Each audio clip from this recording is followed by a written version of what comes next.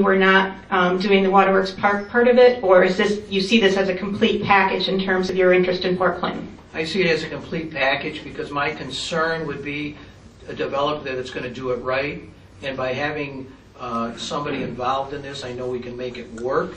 And just to do the buildings in the downtown without having a successful development on the water, I'm just not interested in doing that, because this is going to be the critical thing that's going to drive the success of the downtown. It's a very critical part. And also by having a developer involved that's in both areas, you have a consistency of a vision that ties everything together.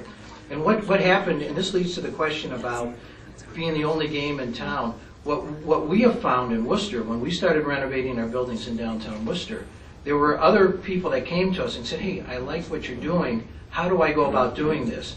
And Bill Erdis, and you visited his hotel, what's the name of the St. Paul Hotel. And Bill and I have done some buildings together because he says, how do I do this? And Bill was retired, and he saw we were having a lot of fun doing this. He introduced him to David and to some of the contractors we worked with. I didn't see it as a threat or competition, and what has helped is now there's two of us that are doing positive things, and there's other people that are picking that up.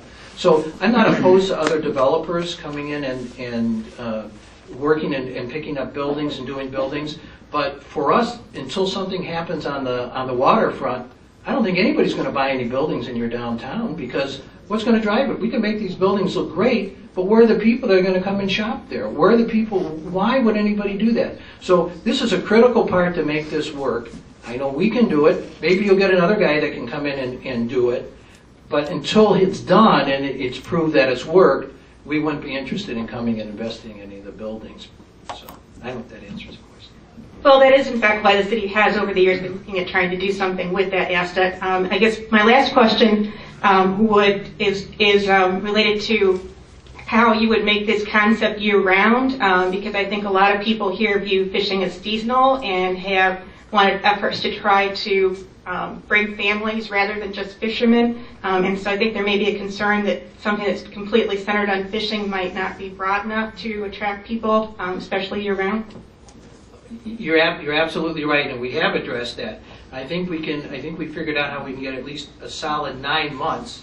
And some of the other things, maybe you address some of the other activities that we will expand into, because I agree with you. I think clearly we understand it's not going to be as busy in middle of winter as it is in the summer. We know there's going to be a drop off there. But trying to say, is there ways to bridge that gap? We can go a little bit later. You know, fishing can start at a certain point, fishing can end at a certain point. Those seasons can get a little longer. We can do ice fishing or hunting, the other events are up here, bird watching, spa weekends, events through Christmas and holiday and New Year's, all those events. You know, I think that we can do a series of things up there that can bridge the gap, where every single week might not be busy, but I think we can get, as Mike said, we've got 9 months we feel like we're going to be solid on. In the other 3 months, if we can do something every other week or every third week or something like that, we feel like we can start to fill in those gaps too.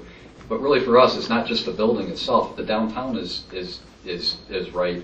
It doesn't. People are going to come here. Not everybody's going to come here is going to be a fisherman. You know, someone might come with their family, and it might be the guy might be the only person fishing. We need enough other things to do for the children to be able to do, the wife to be able to do, shops and restaurants that do that too. So fishing is going to be the focus, but everything else has to come up together at the same time for it to be successful. Thank you very much. Why would you want another developer when you have me?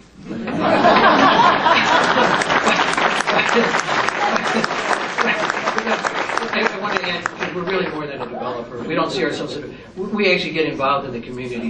Each of the communities we have an office, and we help develop events that create regional attention, not just fishing, but other events. For example, this last weekend, we introduced this 19 years ago. This was the 19th annual Winter Ice Festival in Medina, Ohio, and over 25,000 people came to Medina to view this. It's grown every year, and those are the kind of things. I'm not suggesting do an ice festival here, but there's other kinds of events that we will try to introduce and get the community to embrace. So those are some of the other things we would bring to the table. First off, I'd like to thank both you, Mr. Rose, and Mr. Krebs, for coming into our community and presenting us with a vision on how you propose to help our community. Secondly, my question involves, we were fortunate enough to be able to take a trip to Worcester and see the renovations and the new properties that you were able to revitalize in that town. What would you recommend any other locations that you've been a part of, that if there's people in our town who would like to go see some of the revitalizations and renovations that you've done, where else could they go outside of Worcester? And particularly, what have you done in Medina area? I believe that may be a little easier for people to get to. So any other locations outside of Worcester that people would be able to go see is basically my question, sir. You're welcome to come to Medina anytime. We'll be happy to give a tour of Medina. Now, we've been involved in Orville for about 5 years. We're starting to see the change in that downtown. We're just finishing a major renovation of close to 40,000 square feet right in the downtown. We do have a couple of examples in Orville that we could show people. Medina has the largest number of projects that we've been involved in, because it's been over 20 years we've been in Medina, and about 10 or 12 years in Worcester. So Medina certainly can come to Medina and be happy to show this latest project in Orville and a couple of the other things we've done in Orville. So any of those communities would be happy to meet with any group that would like to see them. And I think the other important thing, as I've learned, is and I think you did this when you came to Worcester, you spent time talking to other people in Worcester. Instead of asking me what I think of myself, you should ask the other people that I've been involved in. I think that they'll tell you what they think and what kind of impact we've been able to have. And I think that says it all. Is there any other council members that have any other questions? You do? Okay. Hi, I'd just like to thank you for coming to Port Clinton. We really appreciate you, taking an interest in our town. Most of us love it here, and so would like to see it, improve. My question is, we see a lot of businesses coming in and out of Port Clinton and having a hard time sustaining themselves. So I was just wondering what kind of role you guys would take in attracting new businesses into our area that would be able to be successful in our town. Do you go out and recruit, so we don't have 5 coffee shops come in, or do you take any role kind of in that and diversifying like that? Well, I think what has happened, we've been able to, businesses that have been successful in Medina have gone to Worcester, because we've talked about Worcester and they've fit in. I think because we would be developing buildings in the downtown, we would be very involved in leasing those buildings.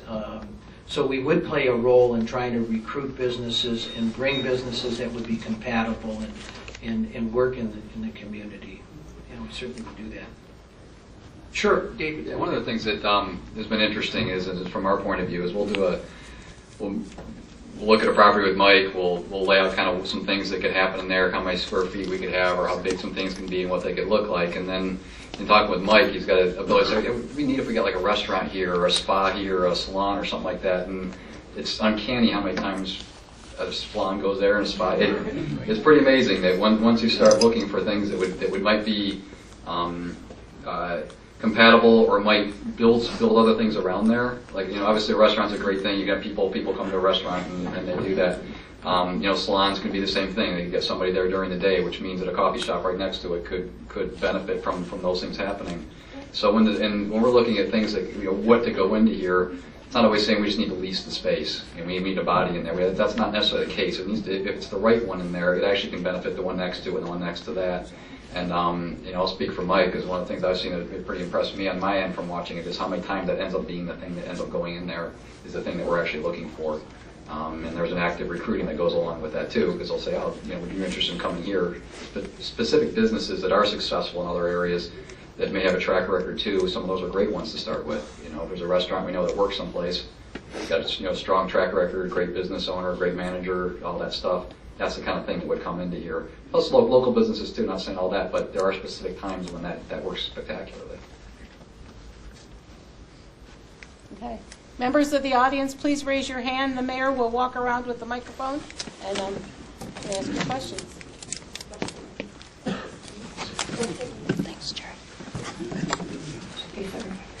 Good evening, I'm Laura Slacker.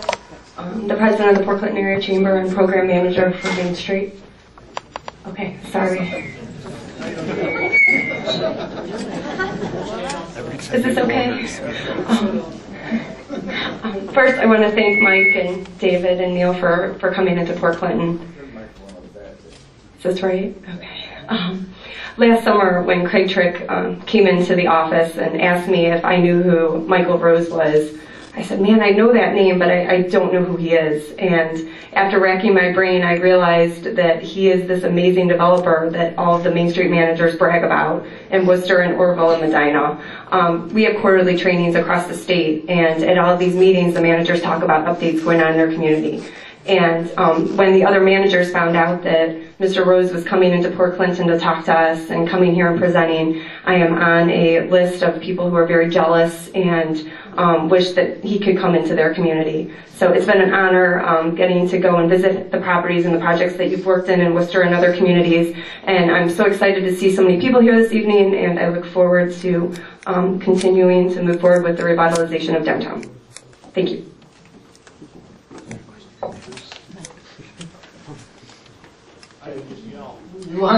Well, everyone wants to hear what you have to say.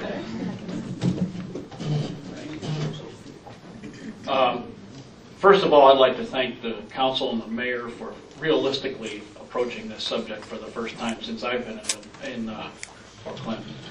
My question is, I'm very familiar with Worcester and Medina, having lived in those areas, and I've seen what's happened there. And I'm wondering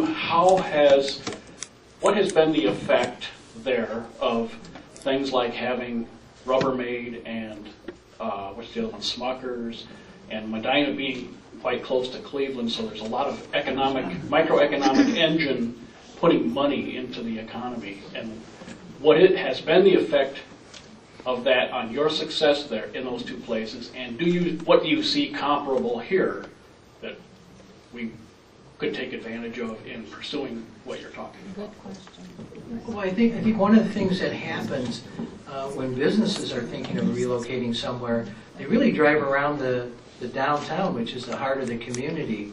And if it looks run down, it doesn't look healthy, businesses aren't as interested in locating there. People don't want to visit there. Disney World's very successful because it looks so good. But companies won't relocate if the downtown, the heart, doesn't look good. So I think those have played a major role in attracting other businesses. Every owner will drive around a downtown, no matter how big the company, to see what it looks like. Everything else to add to that?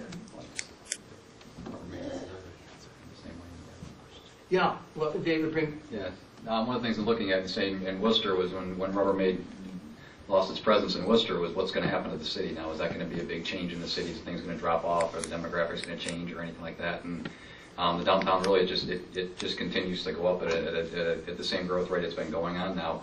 So at first I think there was a plus of having Rubbermaid there, because Rubbermaid did put some money in over time or tried to get in the communities. But when Rubbermaid left, and that's been a while now, it didn't slow anything down at all because the infrastructure, the city structure was so solid there that it continued to grow at that point. So there's other people in the communities that will step up at different points, and there's business owners in the community that step up, and everybody wouldn't be here if people weren't committed to the community too. So it's all that combined, all the local, all the smaller businesses, all those people that were going to do it. And that was, Rubbermaid not being there was the first time example of it. It didn't require that to be successful. Yeah, my name is Jim McKinney. I own a property downtown, and I've been here for about 10 years. And part of the problem, as I see, has been the inability of the city to have code enforcement, zoning, things of that nature that I think have allowed these buildings to deteriorate very rapidly over a short period of time.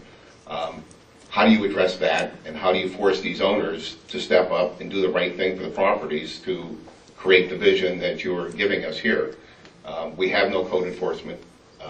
Again, we have no zoning. I think that forces these guys to come up and do these types of things. How do you address that? I think it's a couple different parts.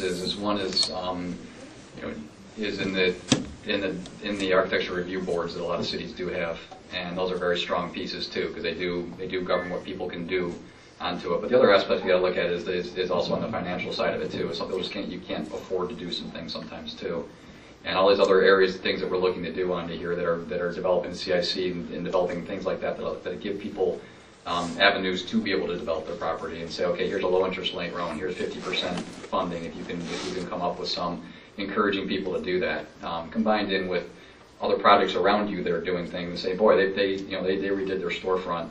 It looks great. I'd like to do that too. So I think there's a momentum that can build on it. We have to start where we are right now. There's nothing we can do about anything else that happened, in the past. But how can we go from here to there? And those are a couple of ways that we think that would be real successful. Mike, I came to this wonderful community 40 years ago, and the hot topic at that time was downtown development. And we have been talking about it ever since. So if you get a handshake tomorrow, what's the timeline on all this stuff? You've been talking about, I don't know how many years in Medina and how many years in Worcester. So you get a handshake tomorrow. Say, okay, Mike, we got a deal. What's the timeline? Well, I would realistically, again, talking with David, but I think we would start looking to acquire buildings in the downtown, and we would start immediately on developing the lodge component. The time we would get financing and get drawings, you're probably looking at maybe, again, it's difficult. You put a time out there, and it'll be 40 years later, and people are saying, "Why didn't you do this?" But I realistically think it could happen in 24 months. That you could start building that lodge. Get the drawings, get all the approvals, and things like that. I'd like to say it's faster, but I think that's realistically what it would take. The time we would get started on it. So. Thank you. Anyone else? Yeah, I was on a walleye festival for 10 years, and it's always been an event ever since I was, for longer before that. And I was just wondering, they always said if they would do something with the Waterworks Park, that they would still have to make reservation or room to where they could hold their festivals there. Well, if we put all this stuff in the Waterworks Park, where would they hold their festivals that draw like 10,000 people or better a year in there? You have more than enough room with what we're proposing. And I'll give you an example. I mentioned the Ice Festival in Medina. There are over 25,000 people. That park that held that event is less, there's less room there than would be open for the facility that we're, for the space that would be used for this lodge. There'll be plenty of open space, and we would encourage that. We would want more festivals. We'd want to expand on the Walleye Festival so we can get more than 10,000 people, draw from a bigger area.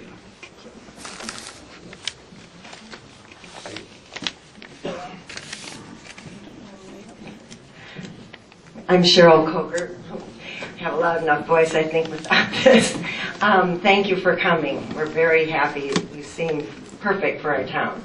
But I have a little bit of trouble with the fishing lodge part of it. I don't know how many women here want to go to a fishing lodge. I think, okay, I have a second thing, just to throw this in. Maybe you could stress family for our area. Everybody goes to Put-in-Bay to play. They can stay, come here to stay. And stress family and restaurants, places in our town that you could have facilities that kids can play, different storefronts, shopping. Men aren't going to go out shopping when they're up here fishing. I guess that's a big part. I don't know, am I wrong? How many women? Okay, is that true? So you don't have to stop with what you're thinking. Just maybe there's a lot of towns around here that people don't want to take their kids to Put-in-Bay. Families. Sandusky's great for Kalahari, but they're not downtown. But Port Clinton has a shoreline that they can dinghy up and down the river. They can dinghy out onto the lake.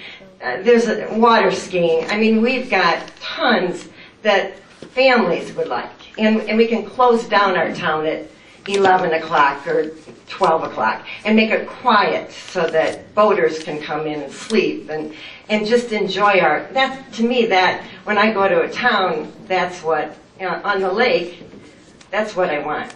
I want to bring my grandkids. I want to go to the popcorn store. Places downtown, but the fishermen aren't going to shop at a lot of the stores. I'm getting nervous, I think, but I hope I made my point. I think we addressed that's really a big part of it. It seemed like we're stressing too much on the fishing. We want it to be family oriented. We want to be able to make it more compatible, just as you described. Yeah, I'd say we totally agree with what you say. I think that there needs to be more than that. We don't want to lose the fact that this is a gateway to the Great Lakes and the whole region right here. And it is still why people are here in the first place. And if we can capitalize on that and really do that, it should be able to do it better than any city all the way through here, through the region, because it has the lake. And that's what's going to make it different than being 10 miles south of here, is because it is the lake. So we can't forget that as the focus of why people are in the first place. But we can do everything else around here. And that's why I said this should be a center point to go to. Go out and ride around the dinghy and go get some little sunfishes and do some learn how to sail when you're up here for the weekend. Like when you go you've been to Lake Chautauqua, and you can sign up for classes and you can do things like that. It's a great week up there. It's a cultural week. It's a lot of things to do as a family. Everybody has different things they're interested in, and this region already has all those things here for the families to do. If we can capitalize on the downtown revitalization and the shopping that all go along with that, that's a component of it, too. But we agree totally. And so if we overestimate that everybody's going to come up and go fish for 12 hours a day, that's not going to happen with the whole family. But there's a lot of things to do here if we do that. You've mentioned several projects that have been very successful. Have you been involved in any major projects that either were not successful or went bankrupt before being finished? And secondly, exactly how would you derive your profit from the entire project from beginning to end? What portions will make it a success for you guys? We've never had a project that has not been successful. We've never gone bankrupt. We couldn't continue to do the things we're doing if you're not successful. If you have a failure, you're not going to be able to attract investors. And when you do projects, you need investors, or you're really limited to what you can do. Some projects you make more money than you. It's almost like baseball. Sometimes you don't get on base every time, but we have not lost money on any project. Some projects you make more than others. As far as so the projects have to be profitable. And how does that work? I mean, you watch your cost and you just make sure the numbers work. That's the way it happens. So I don't know if there's more I can share with you about that. But also at this stage of, I don't know if you've noticed, but I'm a little bit older than some of the younger developers.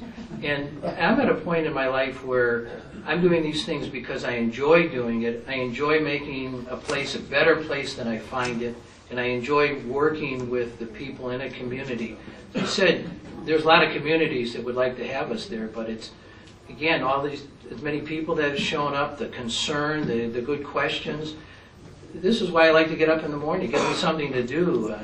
I'm not a fisherman. So this is my passion. So anyways, that's why I'm doing it, because I enjoy doing it and like doing it. Okay.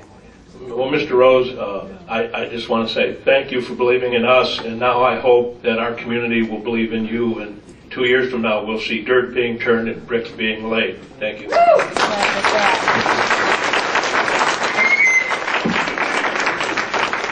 Sorry, I'm going to walk over to the other side of the room. I've been kind of hanging out over on this side.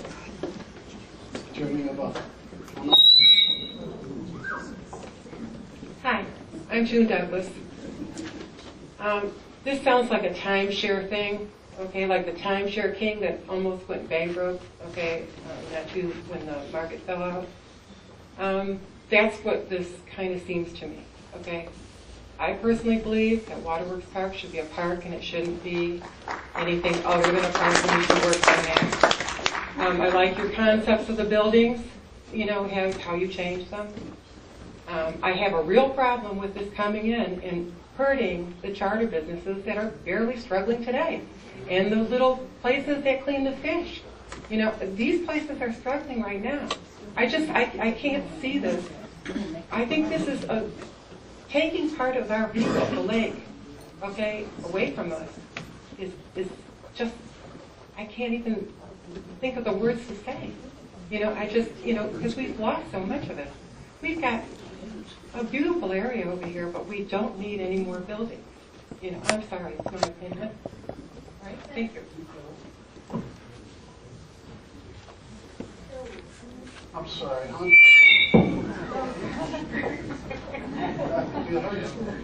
Hi. With the pavilion, we've got a very active arts council in the community. Is the pavilion just going to be strictly for you to use, or is it something that other organizations are going to be able to sponsor things on in the pavilion? Or is it owned by you? Is it owned by the city? What's your concept? We don't have we don't know who would own it. We have no problem who owns it, whether we owned it or the city owned it.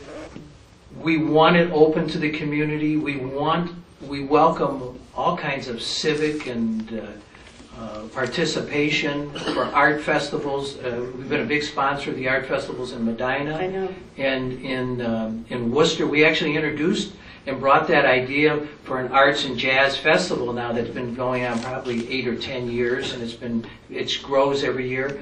No, we would support those things. We financially help support those things. And again, the more people we get involved, the more organizations, the better it is for all of us. Thank you. you go to high school? I love your. I'm Zach Ball. I go to high school down here in Port Clinton, and I really love how you guys have proposed to make it more family. Put-in Bay it has a bad reputation, and I really love how you're making it more of a family place for, they can go to Put-in Bay and party, but come here to have